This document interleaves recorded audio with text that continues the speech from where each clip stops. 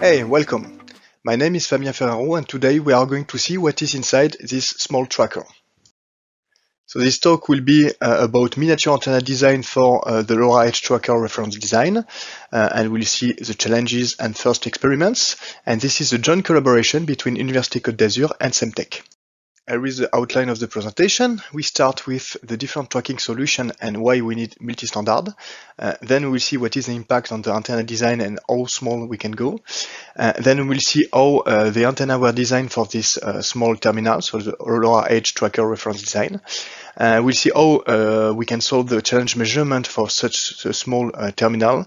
Then we see the impact of the environment on the antenna performance. And finally, we will see some first results on the positioning accuracy.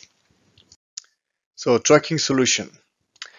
Depending on the scenario, different technologies might be needed. For example, when you are outdoor, GNSS, LoRa, different time of arrival, and Wi-Fi are perfect to get your position. But since you are in indoor, of course, the GNSS is not going to work anymore. So then you can rely on the Wi-Fi. Probably you can use also BLE beacon, ultra wideband, and also altimeter to get your elevation. So I really think that the combination of MCU with Bluetooth Low Energy and the LR1110 solution is the perfect combo to get your positioning in any type of situation. So with such type of approach, you will get your GNSS with possibility to get positioning from GPS and Beidou. You have a LoRa transceiver, you have also a Wi-Fi sniffer, and thanks to the MCU, you have a BLE transceiver, so you can also install some beacon indoor to help for your positioning. So when we talk about antenna, the size of the terminal is very important. I have been working on several terminals with different dimensions. You have 4 terminals I've been working on. So you can see here the max gain of the LoRa antenna that we were able to achieve at 868 MHz. So of course, when you have 8 cm device, we can, you have antenna on top, we can easily reach 1 dBi gain. On the LoRa Edge tracker, because of the constraint on the casing and miniaturization, the gain is a little bit lower, so minus 0.5 dBi. Then few years ago, I was working on the micro tracker from Abiway company, and we get a gain of minus 4 dBi for the LoRa. And I have been recently working on the Philo tracker. So this is a tracker for tracking cats, which has, of course, to be really miniature. You can see it's the size of the €2 coin.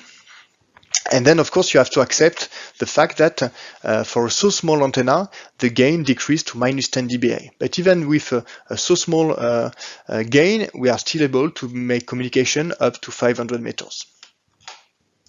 So here is the PCB.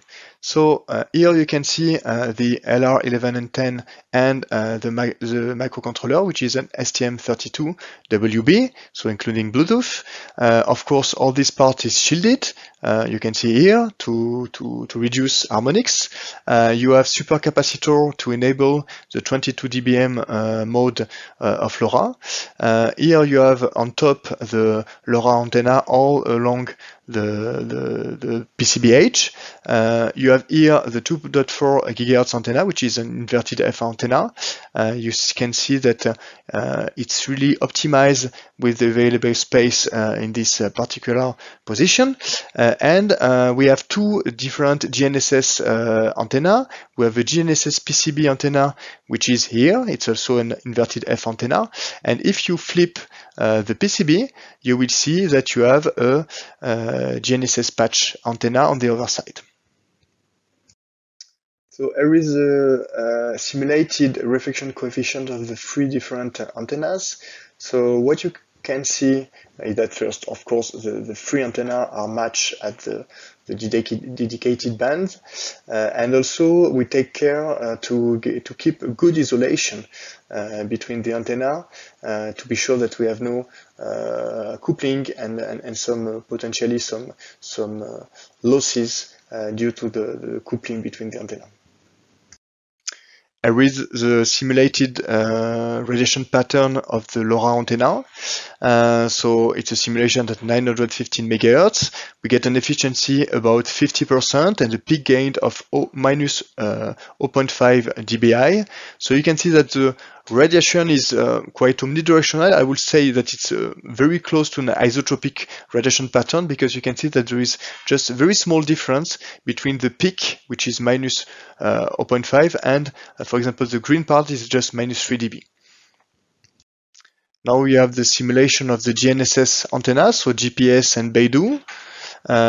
So at 1.575 MHz, you have an efficiency of 80% and a ping gain of 1.4 dBi. And if we look at the radiation pattern, same thing, we have a very omnidirectional radiation pattern. And finally, the Wi-Fi BLE antenna at 2.4 GHz, we get an efficiency of 70%, a peak gain of 1.4 dBi, and the pattern is very similar to the previous antenna, still looking like a very omnidirectional pattern. Okay, now let's talk about the measurement challenge. Of course, designing antenna is one thing. Then after that, you need to measure your antenna to assess the performance you are expecting. For LoRa and Wi-Fi, it's not too much complicated because it is technology with transmitter. So you can use the TX continuous mode at 868 or 915 or at the 2.4 GHz. And by transmitting a continuous wave mode, you can use a spectrum analyzer to measure the total radiation pattern, as you can see, for example, here at 915 MHz.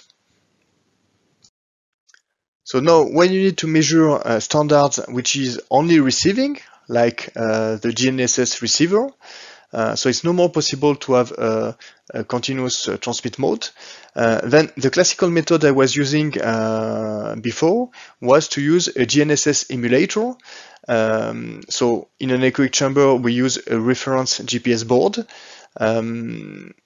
And on this reference board, we can extract the carrier-to-noise density for a given transmitting power from the GNSS emulator. And after this calibration, you can just put your system and estimate the gain of your GNSS antenna. So LR1110 offer quite a nice new feature. So it's possible with this chip to, if you send a continuous wave signal at the frequency of the GNSS, by using the receiver, you can extract a RSSI. So you no more need the GNSS emulator. You can just use a classical RF synthesizer, and same thing. So my advice is to use. You have the nice kit with SMA connector, which you can use for the calibration. So of course you calibrate the value of RSSI you are measuring, and you need standard horn to make your calibration. Then you will just need to replace the reference antenna by your device. And of course, think that it's very important not to connect any cable to the terminal, because you will change the radiation pattern of the antenna. So what you can use is all the Bluetooth or the LoRa connectivity to transmit the RSSI value of the measurement on the GNSS antenna. Okay, now we can have a look at the effect of environment. I saw many applications where, in fact, people need to place the tracker very close to a metallic plate a metallic surface. So here I show you a measurement where I'm using a quite large metal plate, and I just put the tracker on it. So you see that it changed a lot the radiation pattern. Of course, there is no more radiation in the bottom direction. And the most important information is that the peak gain decreased by 6 dB compared to the free space measurement, which is really huge. So my recommendation, if you are in this type of scenario or use case, try just to add some distance between the antenna and the metal plate. For example, you can use just a small foam spacer. So here is the same measurement with a 4 centimeter foam spacer. And then you can see that compared to the free space, now we are gaining plus 2.5 dB. So of course, I mean, we can't radiate in the bottom direction, but at least the wave is reflected, and we still get a good efficiency on the antenna. Here is the measurement of the tracker with a human hand phantom, so when the tracker is unheld. So I think that is show you the effect of the human body, so it's very similar to what you would have, for example, if you attach the tracker to a belt. So what you can see is that the pattern change a lot. Of course, we get less radiation in the bottom direction. We get also slight reflection from the hand, so at the end we get a small increase in the peak gain of 1.6 dB. But think that whatever the human body is decreasing the overall efficiency of the antenna, and here we see that the efficiency is decreased by 1.5 dB. But I mean, it's still acceptable. So I'm now going to show you some field tests of the GNSS receiver and solver. So this is results provided by Semtech. So as you can see on this mast, Semtech attached different trackers with different orientation. So the test was during 2 days, so they capture every 5 minutes, so it's a very we get a lot of data to analyze. So things that we are looking at cold start. So we just have 600 millisecond scan on GPS and Beidou. So in fact the total scan duration is about 5 seconds with an average power consumption of 6 milliamp.